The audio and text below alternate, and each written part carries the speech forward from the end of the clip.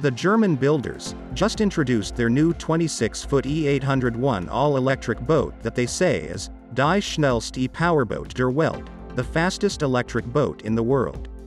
In fact, the new e801 tops out at more than 50 knots, at least for some brief bursts. The performance e801 is driven by an Evoy Hurricane 300 plus kW liquid-cooled inboard electric motor. Evoy already makes the world's most powerful outboard. Evoy says it's the equivalent of 400 HP.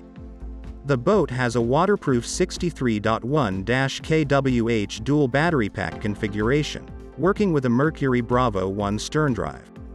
The boat has a range of 21 nanometers at a cruising speed of 25 knots.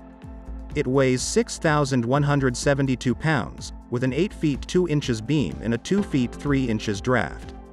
It's built at the Performance Yard in Italy. All the boat's metrics, including speed, RPM, remaining range, and battery status are displayed on a 10 by 12 inch screen at the helm. A sliding door just on the port side of the helm opens to a cuddy cabin with a V-berth. Performance joined forces with Evoy, a Norwegian firm, 2 years ago to build the e801. Performance first started building boats as far back as 1985, said Evoy CEO Leif Stavostrand, and the e801 fitted with our 400 horsepower inboard electric motor follows a long line of beautifully made craft from this prestigious, custom boat manufacturer.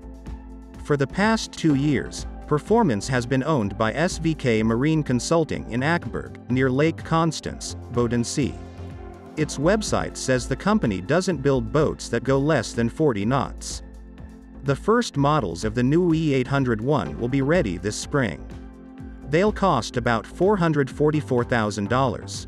Thank you for watching the video. Subscribe to the channel, there will be many more interesting things.